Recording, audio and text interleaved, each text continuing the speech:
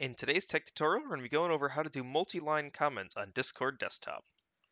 Now, you're going to want to start by going into the channel you want to send a message in. And normally your messages will look like this if you just want to press enter, right? But we want to do multi-line, so let's go ahead and start typing our message. So let's say hi, and what you're going to do is you're going to press shift and enter at the same time. And this lets you put blank space in. And you can do it pretty much as many times as you want. And you can see we've got space between all of our letters there. Thanks for watching. Please remember to like and subscribe.